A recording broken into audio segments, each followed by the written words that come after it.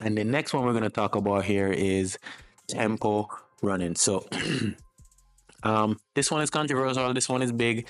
This one is something that most coaches live by. I'm not a big fan of the tempo running. I think it, I think it reinforces bad mechanics. I don't think it teaches athletes how to sprint properly. If you're a sprinter, so this type of training would reserve for your middle distance runners or your somebody who's coming back from an injury or something, right? You wouldn't do this type of training for an athlete who's in season and trying to run extremely fast. And what tempo training is there is no specific time on the athlete.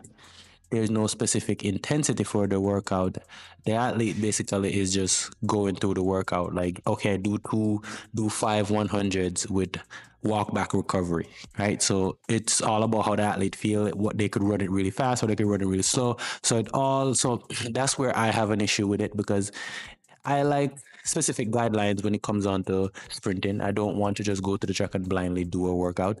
So the next one there is the tempo training. This one you can implement if you're somebody who's just getting into sprinting and you're just trying to work on your form. Don't get me wrong, the tempo training is fine, but it's not something that I use in my type of training all the time. So the next one we're going to talk about here is split training, and this is a really good one.